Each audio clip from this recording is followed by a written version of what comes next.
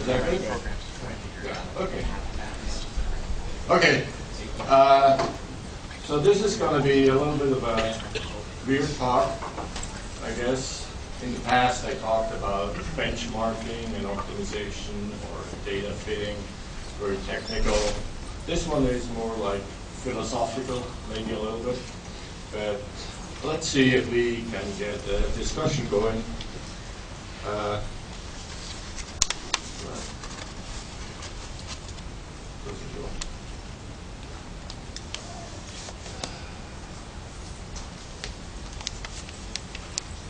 There's no AV guy that hooks me up.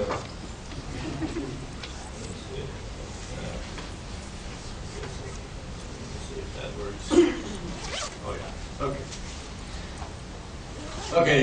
There are two sort of heavy words in the title. Efficiency, basically do more with less code and in less time, and hopefully the code even runs faster. And beauty. Of course, there are many opinions about that, but I'm going to talk mostly about the diagram and not the front panel. There are other talks that talk about the front panel. So don't judge a VI by its front panel alone. There's probably a lot of lipstick on the front panel, and maybe there's really the caves and crypts underneath there. So who's that guy? Okay, I'm almost like Putnam, so we're a living fossil. I learned programming in the early 70s, punch cards. Started LabVIEW 4 with LabVIEW 4 and use it every day, though I'm not a programmer at all. I'm a biophysicist, and it's just a tool. I need to make the computer jump through hoops and do what I want it to do. And off-the-shelf software doesn't do that. And also, I love recreational programming. Just do little puzzles or coding competitions and long walks on the beach. I'm in Venice. So in my early days, I probably showed that a couple of years ago. I learned programming in high school. We had a punch card puncher.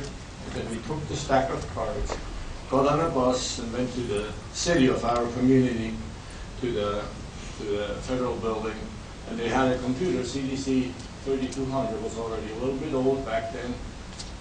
Put our cards in and picked up the printout later. Yeah, we programmed with paper and number 2 pencil on the, and then we transferred it to punch card.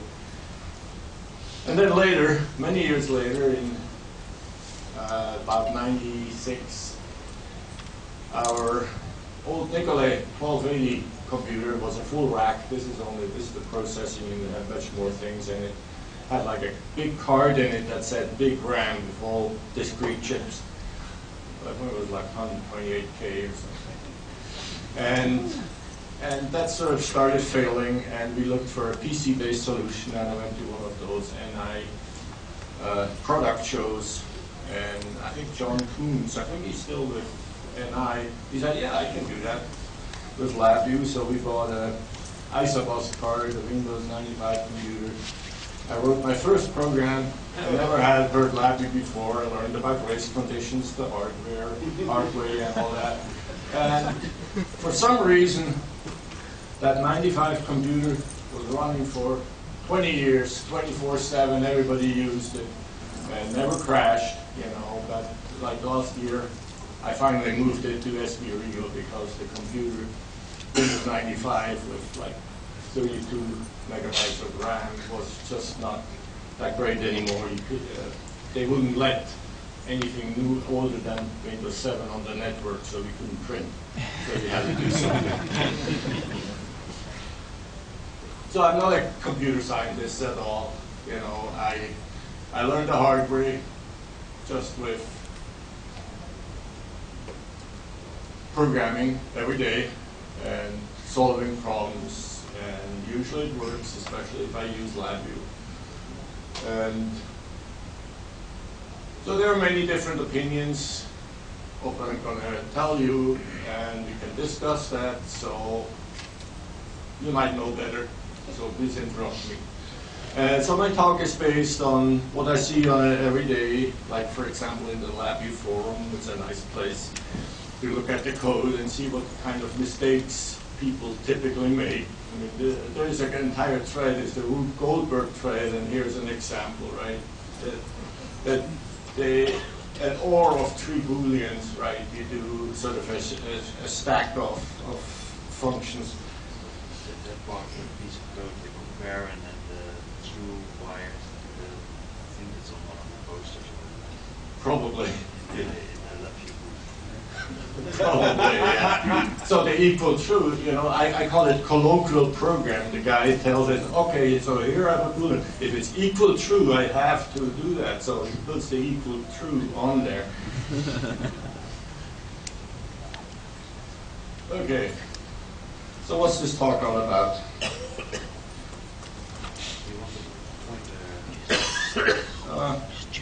see. The problem is I don't see it here, so I should. Yeah. Okay. Okay, there are many ways to write library programs. You know, everybody has their own styles. Companies sometimes define their styles, and so we just try to explore how we should approach graphical programming. It's really philosophical, and typically a lot of talks talk about big frameworks and how it all fits together. And I sort of try to go, it's like a fractal, right? Dig in a little more into the details, because if the details are not good, you know, if it's, and you assemble all these details in a big framework, everything sort of gums up and makes it hard to maintain. It's like fractal scaling, right? I mean, if you travel, right, you can do 20 cities in 10 days, or you can stay in one little village for 10 days, and you probably get the same experience out of it. You discover something new on a local scale, and so it's not one is better than the other. It's just on what scale you want to look at things. And I will show very, very tiny simple code examples to demonstrate certain points. And so I keep it simple, so sit back and relax. So what is programming? It's also a slide I showed long ago. It's the purpose of programming is to create a set of instructions that computers use to perform specific operations or to exhibit desired behaviors. So in more creative form, it's teaching the computer a new trick, right? Do something that nobody before you ever imagined. Not even the computer maker, not even the maker of the development software, right? We let it jump through flaming hoops, and that's what we do. So what is information?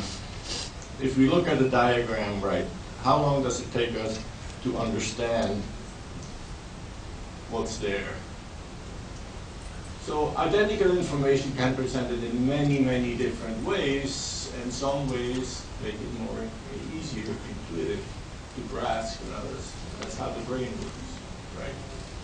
And there are many pitfalls, as we have learned in the election and politics and all these things. So for example, we have 2 ways of representing the chessboard, right? We can the FEN notation, that's the red text, and we have the starting position. The information is absolutely identical between those 2, right? And so the question is, one is simpler to read. Now the problem is, people think like graphical programming is easier. It's not, right? If you don't know the rules of the game, how the pieces move, both are equally worthless. So graphical alone is not enough. So our visual system has really evolved to view at information. Here's a map of Los Angeles. We recognize it immediately, right? That it's pixel by pixel, it's the right slide, but it's not presented in a form that we can process easily. So let's flip it around, and now it's much better, right? So even though we got the identical information, one way is much easier to process than the other one, right? So our visual system is really, really good at recognizing shapes and looking at relative elements. Even a little kid can tell a cat from a dog, which is relatively hard to computers. It's getting easier, but still. So we just need to make sure that we stay in a conventional format, even in the diagram. So if somebody paints the background lime green and the for loops bright red, everybody gets confused. And we've seen that on the board.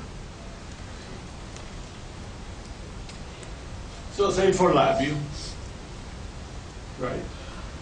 Functionally, we have an infinite number of ways to arrange functional identical code.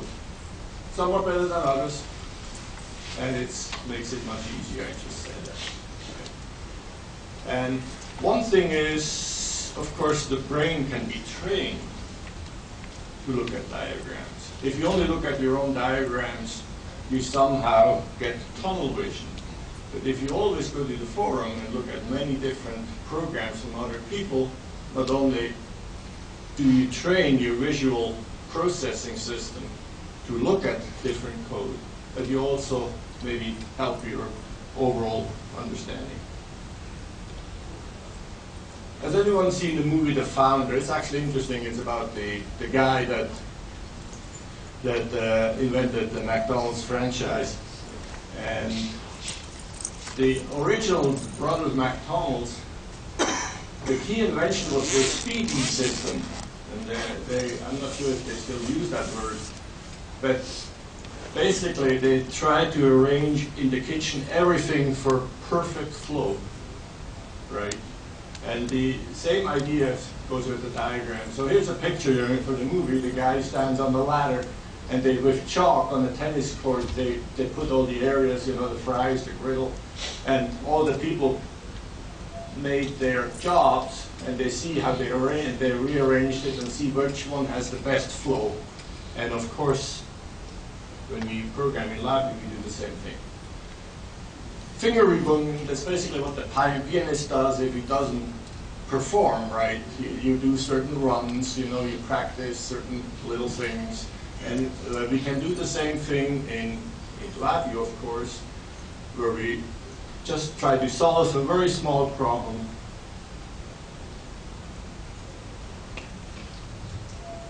So here are two code fragments, and I can guarantee you that they function exactly the same. If this one had a not in it, then we would know it's LabVIEW 4 between the stop and the termination condition. But and both buttons are latch action, so right side only works if the default value of the stop button is true. A latch action button actually switches from the default to the non-default until it's read. It doesn't switch through defaults necessarily. So if we do that, right, then this one will also stop once we press it. Of course, the problem now is that we shouldn't be too creative. This is much easier to understand if we press the stop button and it stops.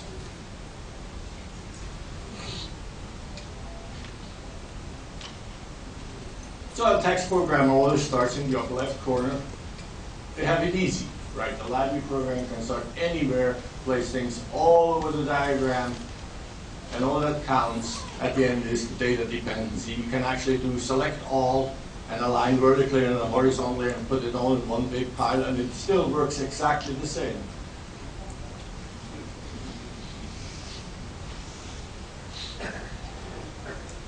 So one nice thing in LabVIEW is we have the structures, the delineation, and they always have an inside and an outside. And a lot of people seem to confuse what side of the border things should go. We often see code that's identical in two different cases of, for example, a case structure. And so duplicate code is a lot of fun. If you have a lot of same multiplication, the same operations in two different case structures, and you notice that there's an error, right? You have to make the same correction in two different places, and maybe you forget one. If it's a rare case, it won't show up until you're in production.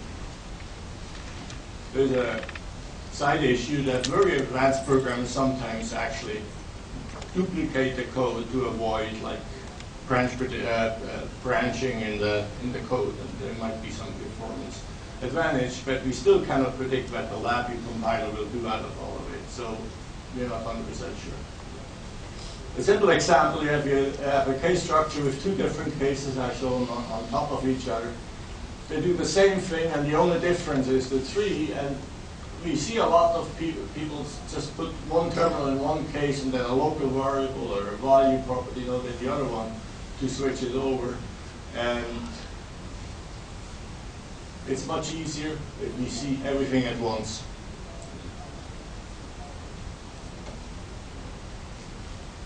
And we have a lot of choices. So here's to place all our code elements. So here's a very simple event loop that increments the value whenever we press that increment button and stops. So we stop. And it works perfectly fine. We run it, and then we stop it, and we run it again, and that value is still at a very high number. So that pisses us off, so what do we do about it, right? It has no bearing once we build an executable, but so we want to fix that, right? So what we see is something like that, right? And then some smart guy looks over your shoulder and says, hey, wait, there's a race condition. That local variable runs in parallel to the loop. So there is an infinitely small chance that actually this one updates first and then it goes resets to 0.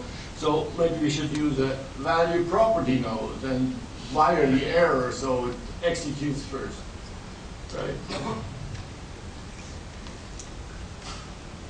Or we use a rocket launcher to build mosquito balls, right? And we reset everything to default.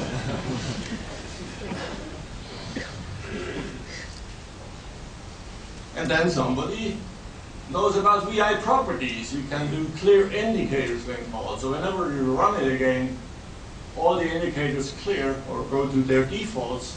So that solves the problem. But again, this is sort of a hidden thing, and we don't really know if it's set or not. So why don't we just put the indicator right there? Now everything is fine, right? As soon as the program runs, the 0 gets written, it waits until it increments, and then it shows the new value.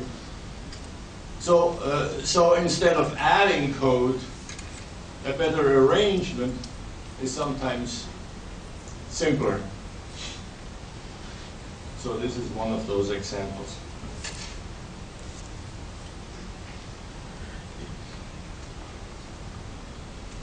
Same about the stop button. That's the silliest thing in the world. Most LabVIEW programs usually have a stop button. So where should it go, right? You have a while loop on the diagram. You right-click on the terminal, it says create control, and it ends up in the upper left corner.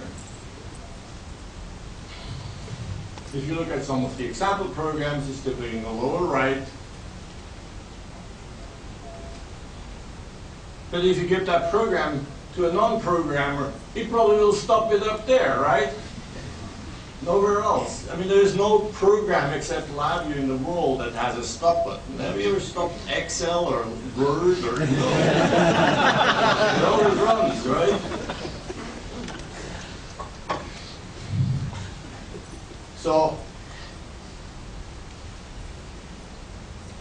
So the X is a little dangerous, right? Because it just kills it. So if we have like a program that runs a motor or has a high voltage or a safety interlock, it just drops that and these things might stay on. So it might be very dangerous. So we just need to capture it, and there's a nice panel close filtering event that you can discard, so Windows doesn't even see it, and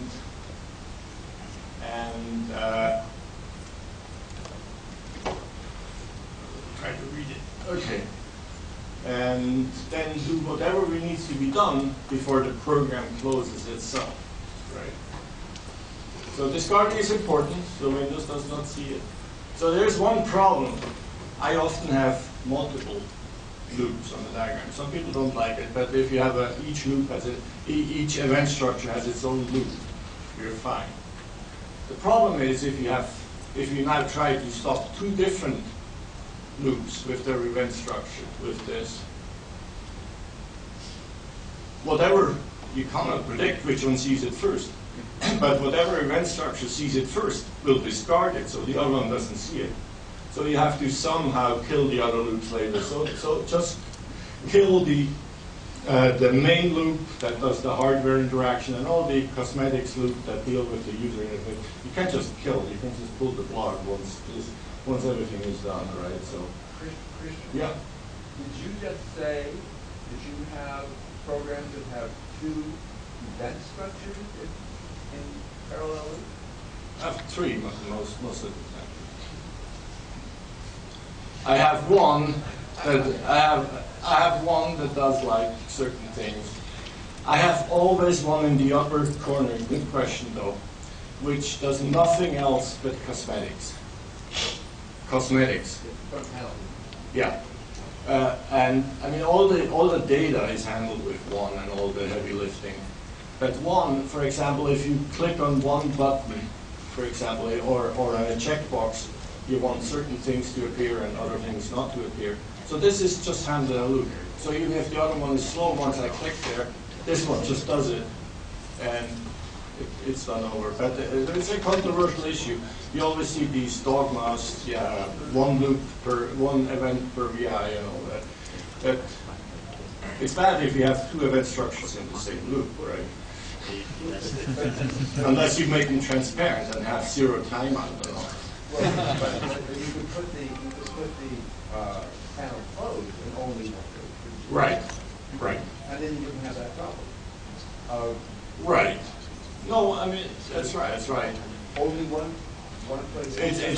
It's for maintenance. If I keep all the cosmetics in one little thing, I have the main event structure has probably like 30 cases. And if I try to put everything in there too, it's hard to find things. It's just much easier to edit for me. But yes, I mean I just pull the plug. And if it's an application, I kill it. If it's not an application, I stop it. So I'm back in editing. But yeah, I mean yeah, it's a good point. You know there, but it's just for me it's easier to deal with things. It's not allowed for 13 or 14, I think. Or that it was not allowed to have two. Oh, I don't know. I don't know.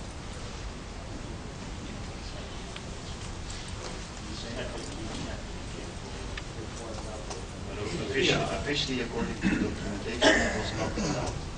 Yeah. It was not to be frowned on. Not recommended, yeah. Yeah, no, I mean, I don't tell you to do that. I mean, that's just what I do. Yeah. So basically, yeah. So we have maybe an optional dialog, the shutdown code, and then more things. And of course, if we deal with data, we have to think digitally in an analog world, and a lot of people seem to have problems with that. So everything in the world is quantized. We have atoms, we have energy levels, and all that. And we don't really notice it. I mean, the world looks analog to us, right? But in computers, everything is quantized at a much higher scale. We have only a limited number of bits for everything. And even time on computers is highly quantized, right? There is a clock cycle. You cannot go faster than that. You cannot go analog there. And some people even say that real life is a time quantum. So should we fight it or embrace it? And I will show you two examples. So embracing the limitation allows us to write very efficient code that still knows the desired system accurately. So for example, if you acquire at 12 bits, you don't need to convert to extended precision, and sometimes you see that. The typical example, of course, is the binary representation of like 0.1. This will never stop. So we need to always pick the right data types. And usually, don't be too creative. Usually, I32 is good for anything that goes to an index. Double is good for almost all calculations. U32 is good for things that roll over at the end, like time. And otherwise, enums are nice too, because they automatically roll over. If you do a +1 on the enum and it's on the last item, it goes back to the first one. It's really nice, like in a state machine. So you can always go to the next state by just doing +1. Don't do a plus and then a number 1. That will break it.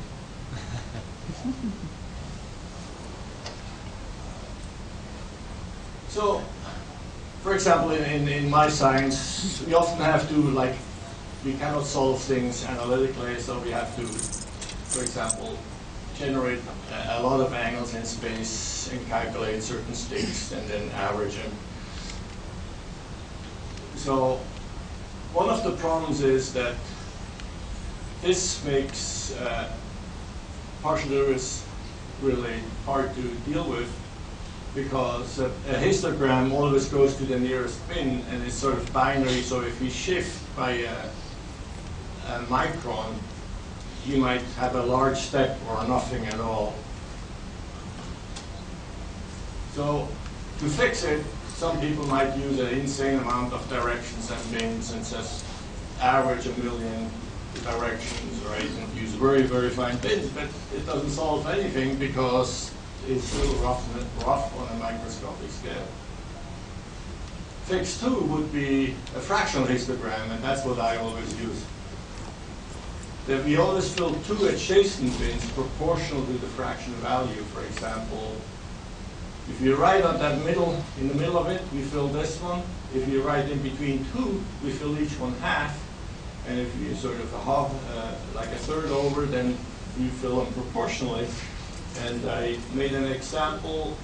I can show that at the end. I'm not sure how I can. Maybe I can.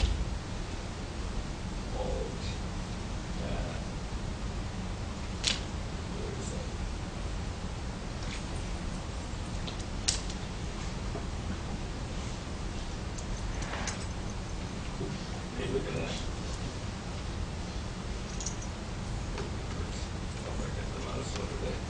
Oh, yeah.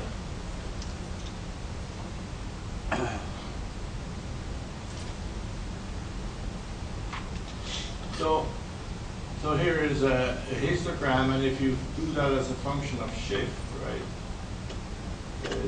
you see it really jumps as a function of position. And if we do the fractional histogram, and now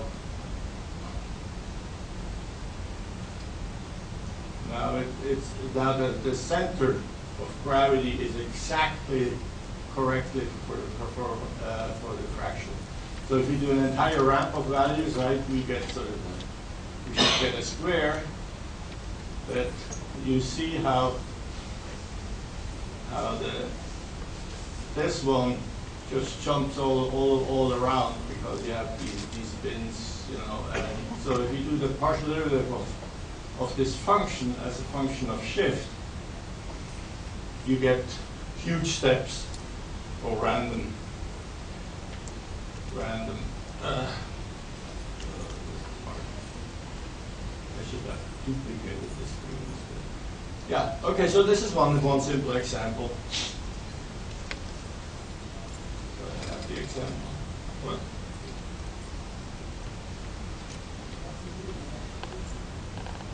Okay, that's the example. Another problem we have to solve in the lab, for example, if you have two 3D Gaussian distributions of an infinite number of points in space, and you want to calculate the distance probability, the average distance probability between all points between the pairs, right? Then we have a formula for that. One of the problems is that you have that exponential and the hyperbolic sine, and if you just blindly translate that into the right thing code, this thing will blow up like crazy if you after a certain number. One goes to like 10 to the minus 300, the other one goes to infinity or NAN, and you multiply, you get garbage for a large range of values. So what you can do instead of the hyperbolic sine, you can make a little function that does the natural log of the hyperbolic sine. And that actually turns into a constant after a certain value. And add them, and then take the exponent later, and it's all smooth. And an example there. Where is it? Don't have the map. Where's the map? Okay.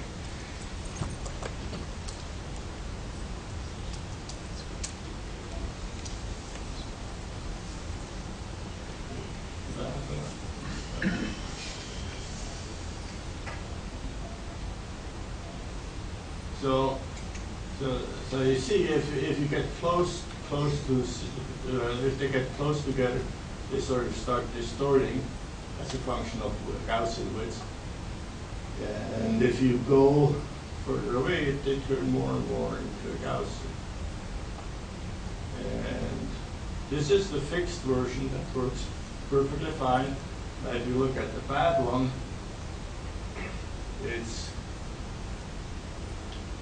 it's identical, right? Until you go to a certain point, and it starts blowing up, and you get the NANs and the infs and all that. And after a certain point, you don't have anything anymore. So again, think about the digital nature, you know, that everything is analog. Okay, let's stop that.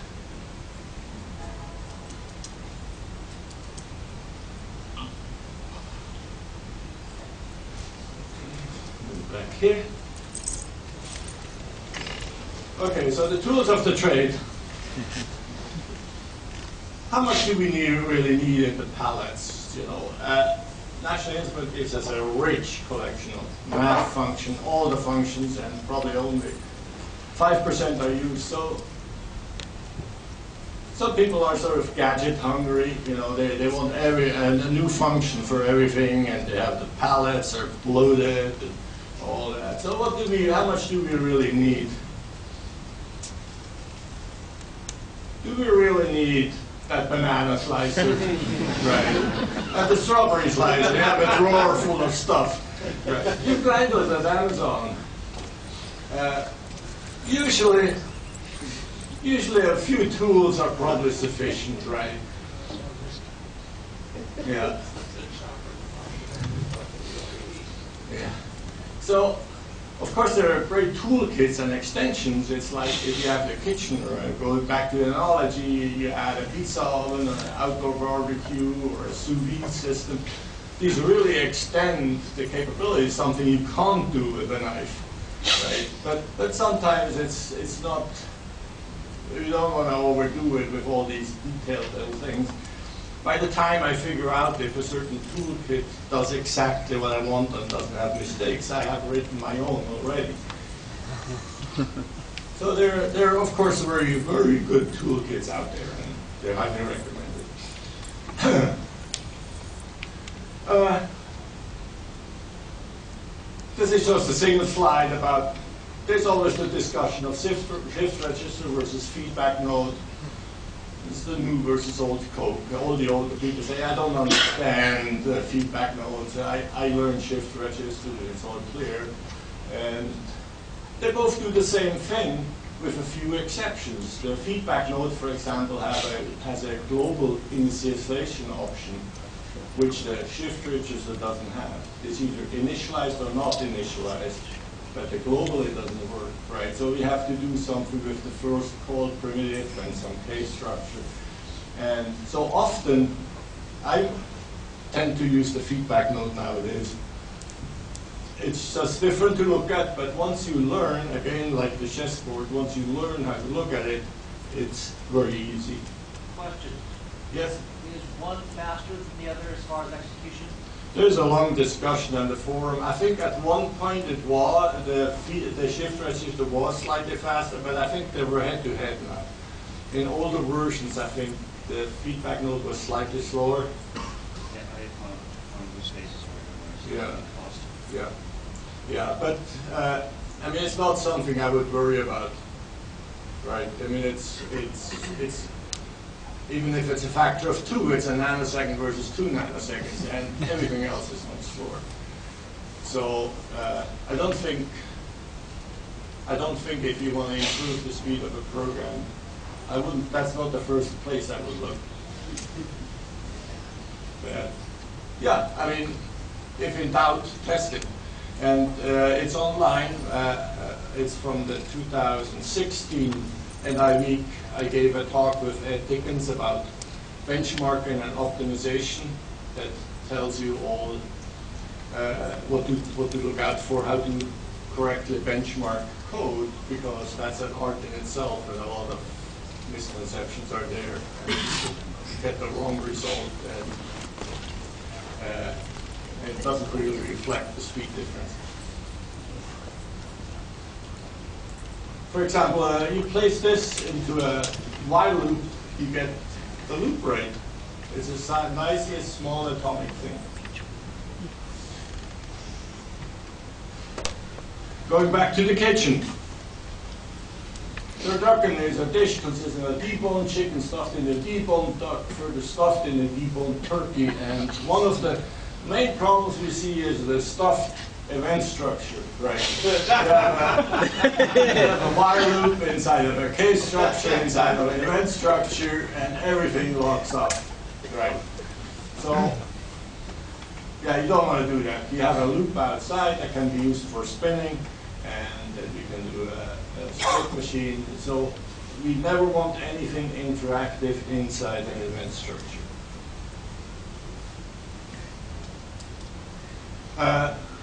One thing, so events should not contain interactive code. One thing I found, and that took a long time for NI to fix, but they have now an option. You have rapid fire events, I call them. For example, if you have a cursor move event or a slide move, they generate a million events, and if the event can't handle them, they sort of queue up and they rattle along for a long time. So now you can limit the maximum instances of the event to 1, and so all the intermediate events get disregarded and everything remains interactive. So that's a good thing to know. And yeah. Would you remind me anyway where that is found? That's in the event configuration. Value change event. See, you add stop value change, and there's underneath there. Yeah. Okay. It can be very hard to decide whether limit or lock or even touch the event. Right. All three do more or less the same, it's all the same code. Yeah. Yeah, it's easiest if you just limit to one. If you can do that. I sometimes do different things even to discard even more. But I don't want to go into that. Okay, so my last topic is something that's really dear to my heart, and that's dictionary. And most of you have heard about the variant attributes. So I want to go into a couple of use cases because I think this is really something that everybody should use for many, many things. So if you have key value pairs, right, some of them we know very well, for example, forward index array, you give it the index, it gives you the value back. And this is very, very fast because from first principle on the data size, LabVIEW can instantly calculate where that is in memory. Of course, the reverse is harder. You have to search. For example, if you ask if a certain element is contained in an array, and where is it, that takes much longer. It's the same in the phone book. If I ask you if a certain name is in the phone book, you can tell me relatively quickly. If I ask you if a certain phone number is in the phone book, you have to flip for a long time through the entire thing because it's not sorted. So if an array is sorted, you can do a binary search. So if you have 1,000 elements, you need to look at most at like 10 elements to tell if it's in there or not. Whereas otherwise you need to search through the entire thing. So variant attributes is sort of a generic dictionary, and you can also cache results in the same way. I'll go into that. So variant attributes is somewhat poorly named. I mean, back in the old days we even had attribute nodes. They're now called property nodes. But it has nothing to do with waveform attributes or dynamic data attributes. So this is a little confusing. And it's tacked onto variants. It could be tacked onto anything else, and I decided to tack it onto variants. Right? You can have a numeric attributes. You can do the same thing, but this is a good choice. It's not bad. So the value of the variant is itself is irrelevant. It can even be empty. You can have as many attributes you want in a variant, even if that variant is empty. So the key is always a string. It can be a binary string. If you search for a certain number, double number, you can just typecast it to a string and use that as a key, and it will find it again. And the data can be anything we want. We just need to define it. I often use it just as I32, and then so I look up if a value exists, and if it exists, it gives me a number that indexes into a large 2D array and some other arrays where I then have the real data stored in place in a fixed size array. So internally, if you you can look that up on Wikipedia, it uses an advanced tree structure to store data. And it's called a red-black tree, and it has a log n performance. That means it's as fast as sorted.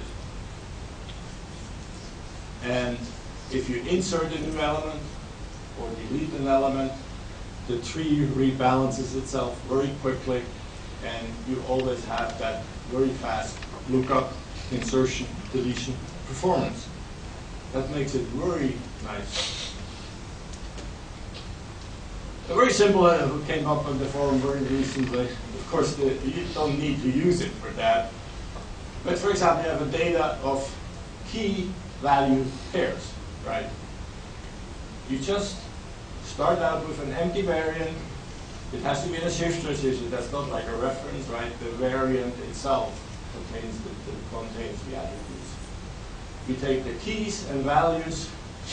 The name is the key, and the value is the second string, and just pump them into the as attributes for each element.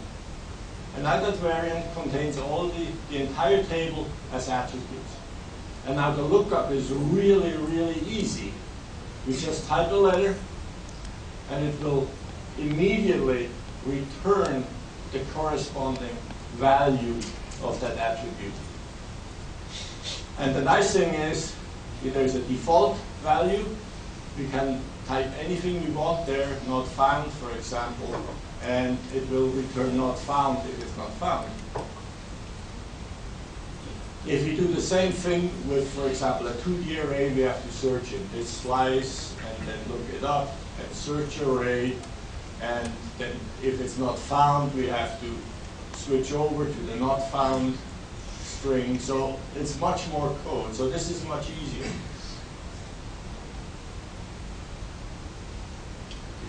Did you have a look at the new set map in 18?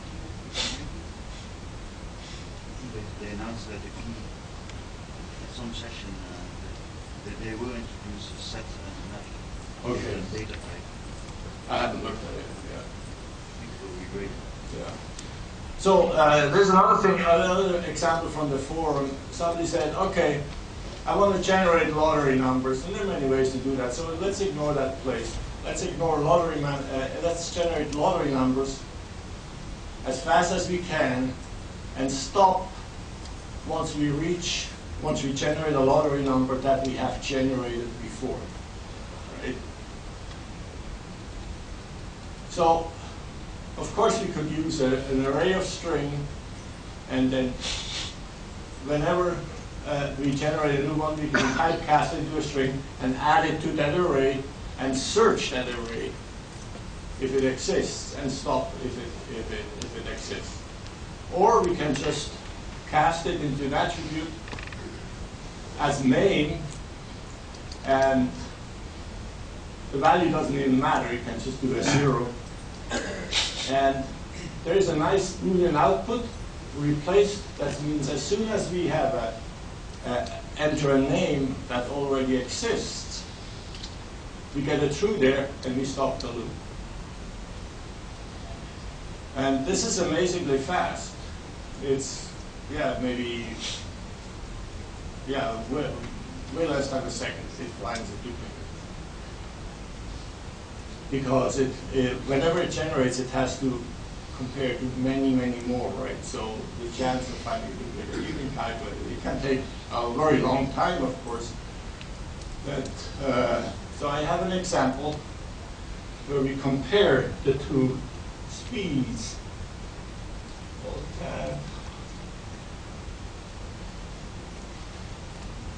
Okay. So let me run this. First one.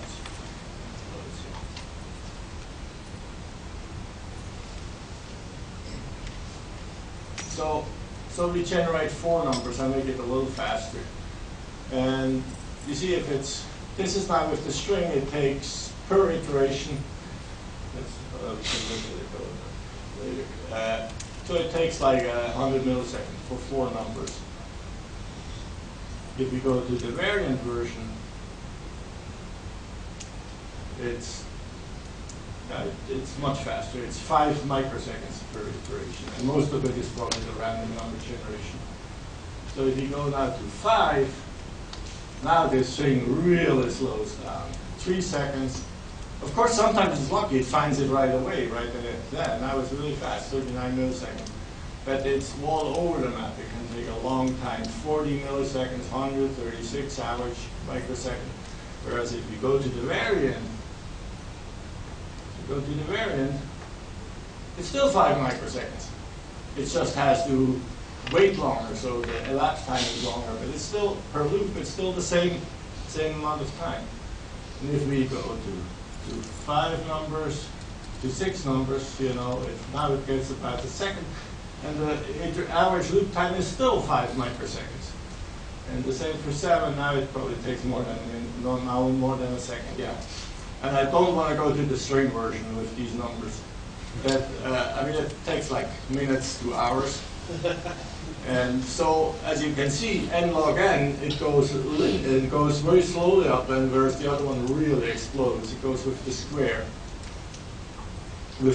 of the number of values. Oh, no, I don't want to do that. Okay.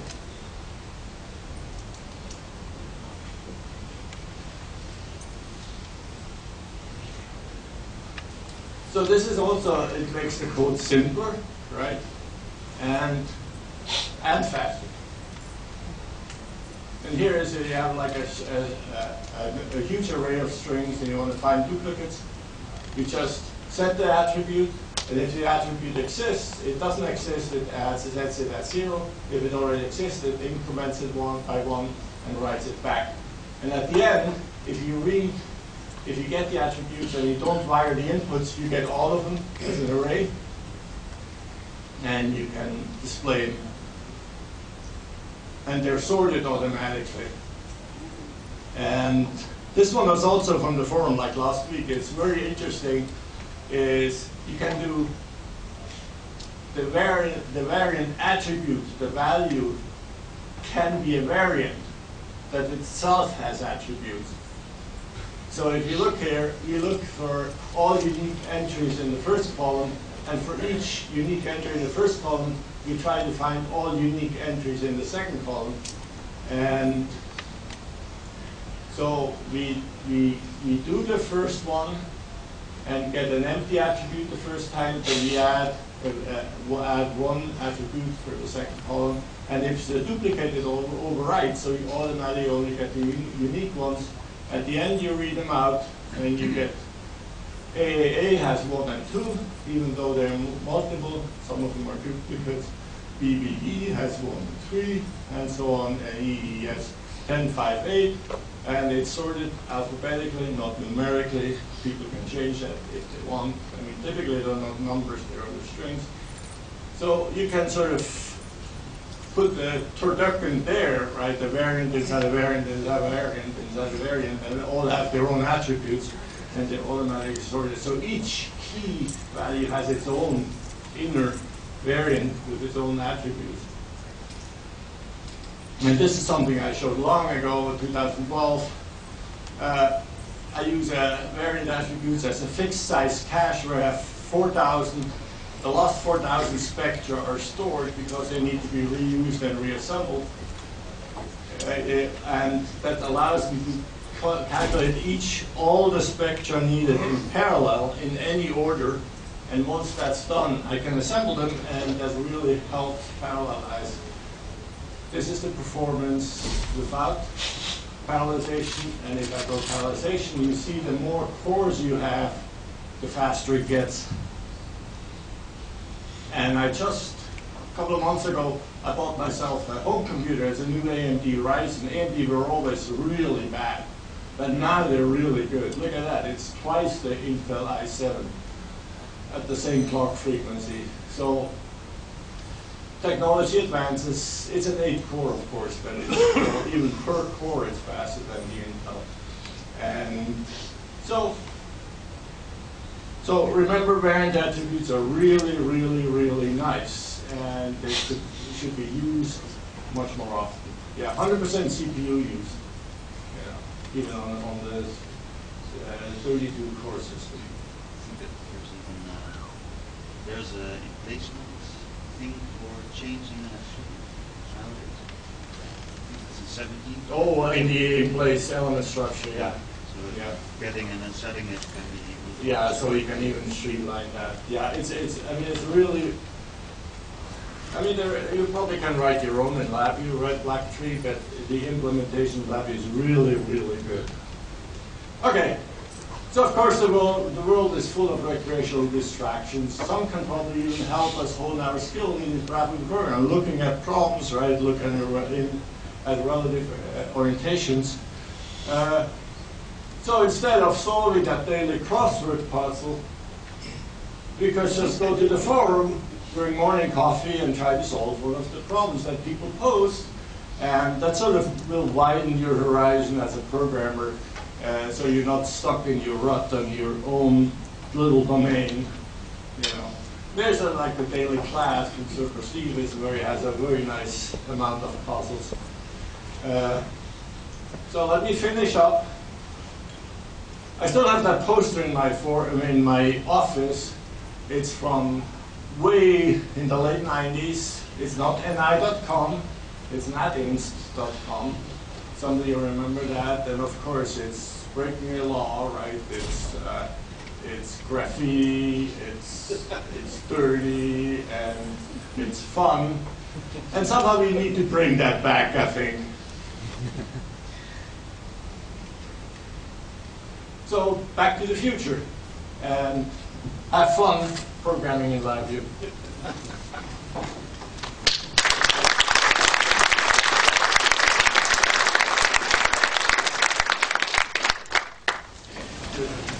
Is there any questions? Or will your slides be available? Or you can see me.